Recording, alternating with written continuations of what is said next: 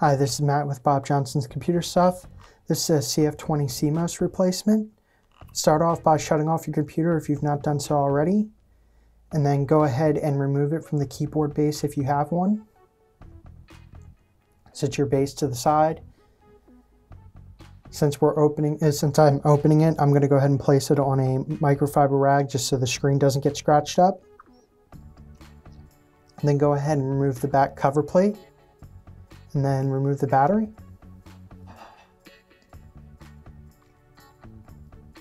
And then go ahead and remove the rear access cover.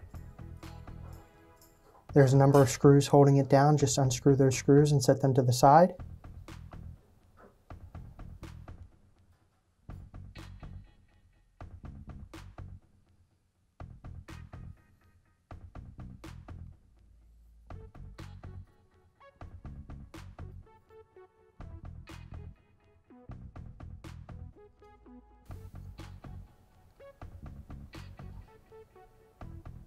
I recommend putting the screws in a container to keep them all together, or laying them out and labeling where they go one way or another, just so you make sure you don't lose any.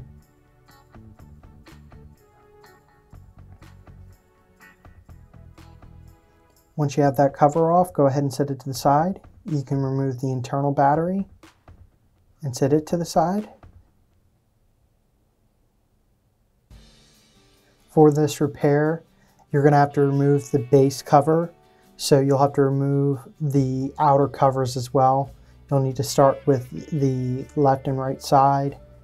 Just go ahead and remove the screws and start removing those outer edge covers.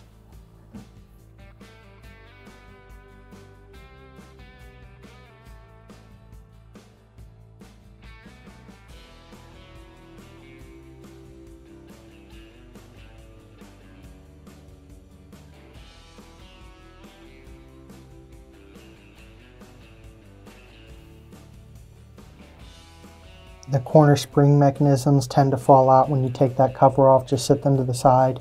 Make sure you don't lose them.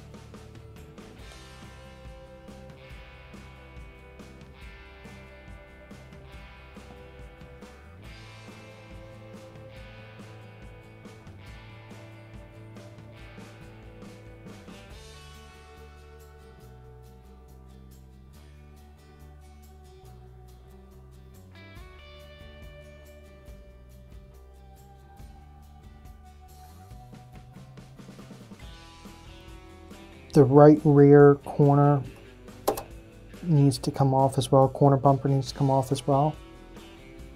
It just pops off. Go ahead and remove the bottom cover that covers up the release switches and the docking connector. Just go ahead and remove the screws and pop it off and set it to the side.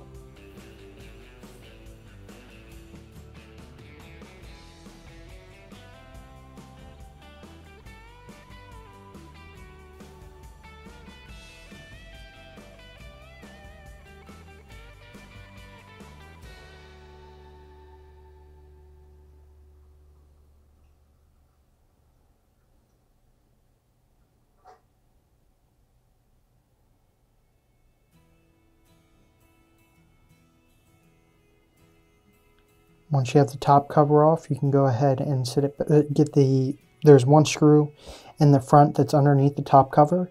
You'll need to remove that. And then you can go ahead and sit it back down on the screen. And then go ahead and remove all the screws holding the bottom base cover in place.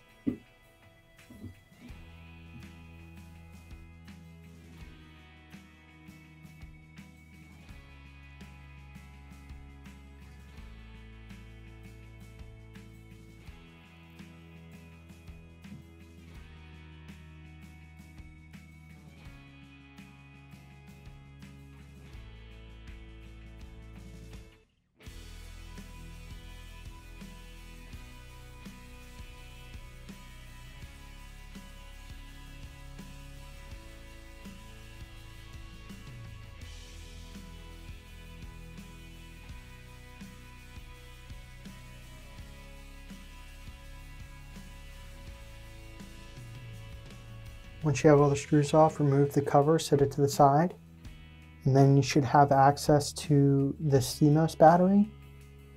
There's a little piece of tape that covers the cable, so you'll need to lift that up and pull it to the side.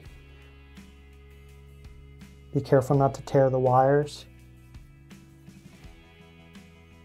And then you can go ahead and disconnect the CMOS battery from the motherboard. And then the CMOS battery is held on with some adhesive. You can take a small flathead and pry it up. Get your replacement CMOS battery. Put it in place.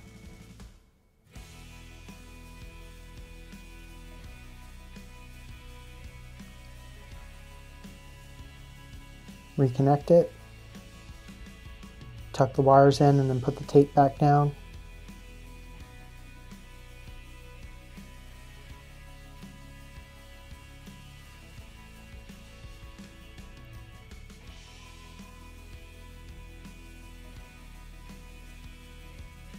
From there you can put the rear base back on, the rear base bezel back on, and screw it back down.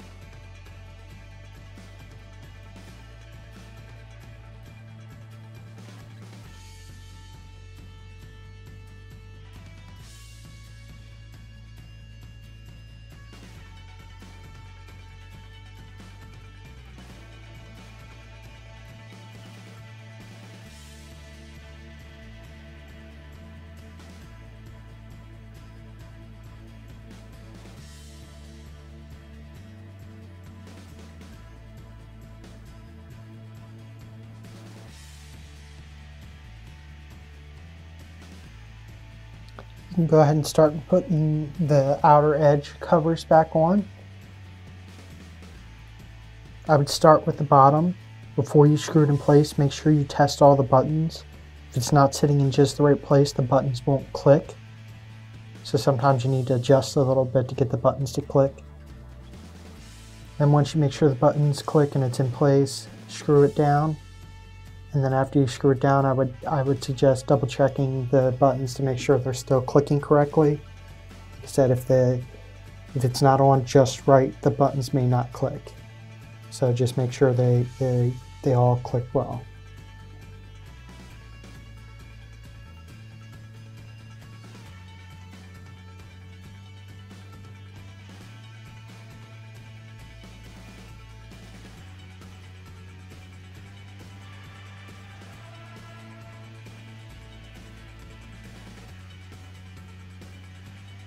You can go ahead and put the top edge cover back on and screw it in place.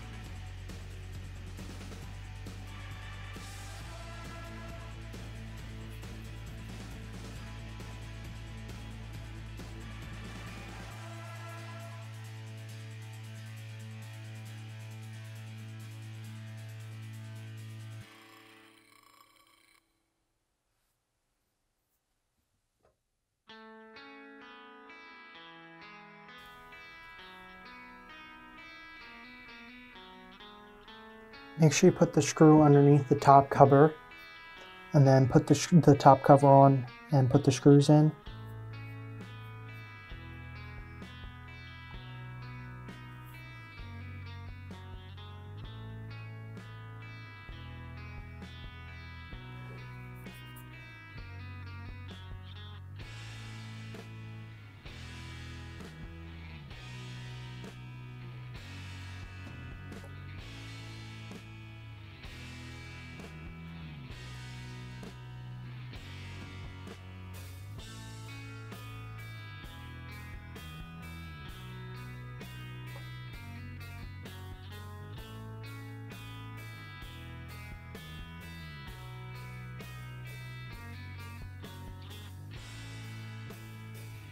From there, you can go ahead and put the side covers on.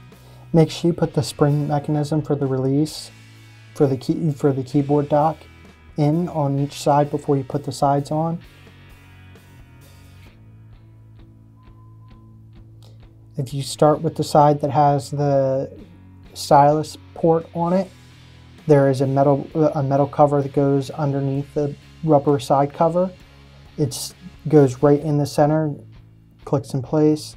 Go ahead and put the cover back on and screw it back down.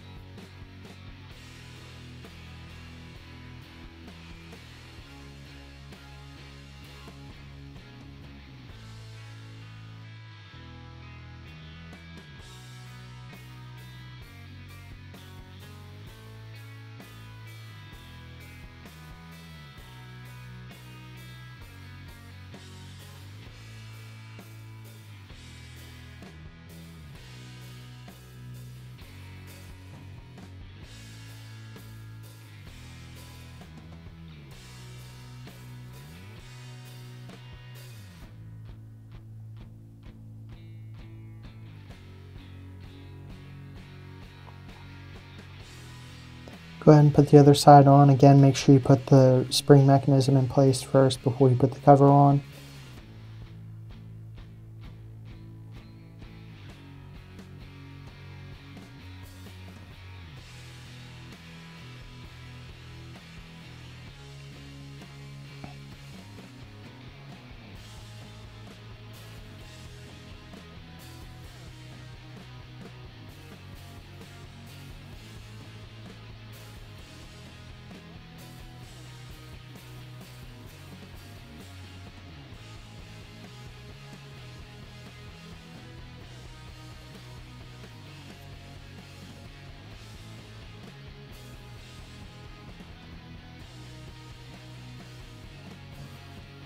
You can also put the corner bumpers back on.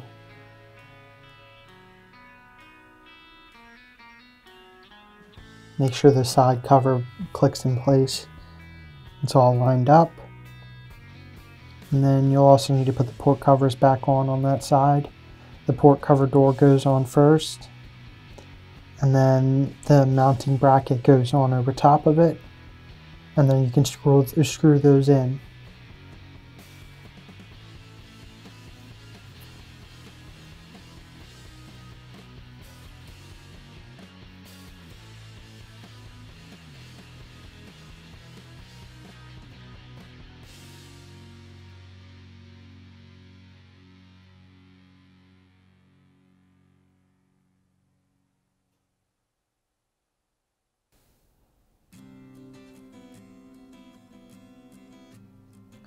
Once that's back on and screwed back down, you can go ahead and put the rear access cover back on and screw it in place.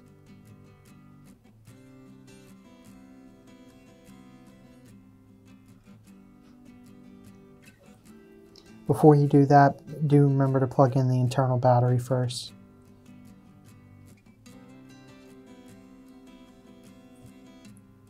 Rear access cover has a spot that it clicks on the right side, there's a tab that it goes over top of, then you can go ahead and screw it back down.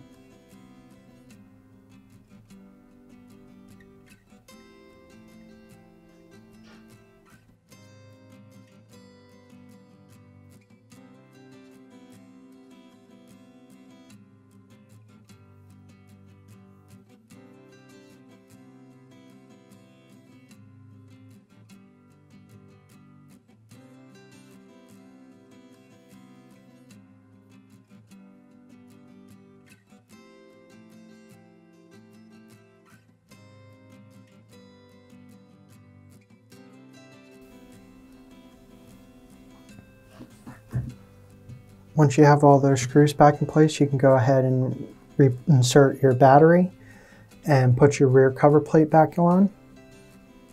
And then you can go ahead and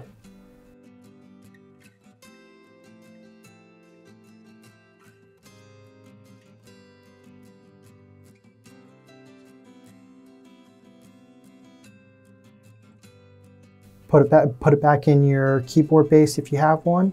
If not, you're all done with your repair. If you have any questions, comments, or suggestions, just let us know. You can send us an email to our tech support email, which is tech_support@bobjohnson.com, or you can give us a call at our toll-free number of 877-202-7788. That's it for today's video. Thanks for watching.